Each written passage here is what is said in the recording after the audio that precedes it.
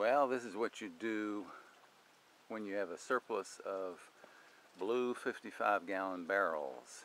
You can split them around the top and the bottom and one side and then fold them across using your little butane torch, and then attach them to some treated plywood, some treated 2x4s.